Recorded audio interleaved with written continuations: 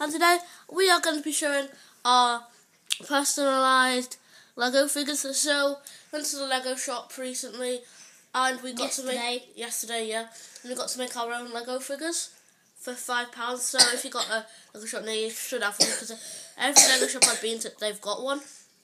Sorry guys, we've both got colds and coughs, so we might cough quite a bit. So I've got 3 different designs that we've made. So the first one was my mum. My mum made this. Yeah, looking like a builder guy. Let them look around it. Yeah. At the back he's got a little bag thing there. There he's like a little builder. Oh yeah. Okay. Then we got Gamer's one. It is it's a teacher with a pretzel. For some reason he's put a pretzel there. There's in the back. It's quite nice, this figure. Cool hair. And then here is my one.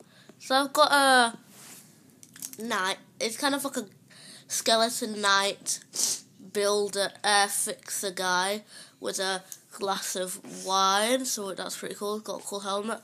Show you that now, just on its own. Do you think we should do a vote for the best Lego figure? Yeah, maybe you can vote for the best Lego figure. You like which one you liked the most out of it. So they'll do it in the comments. Yeah, so I'll leave 3 comments in the comments below. So there'll be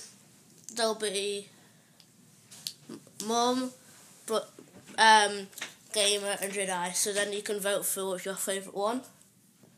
Now we're just gonna quickly show you this. But sorry, we had a cut because That just came up because it was just going off. So here we've got a Micro Fighters Series 2 ATPT, I think it is. And we won it in a prize in the parcel. Yeah, so that's pretty good. And you can move the head. Oh yeah, I'll show you that. The bit where you can a commander and moves. So you can go like boom, boom, boom. So guys, hope you enjoyed the video, and I will see you guys later. Bye. And we've got a podcast coming out later today, so look forward to that.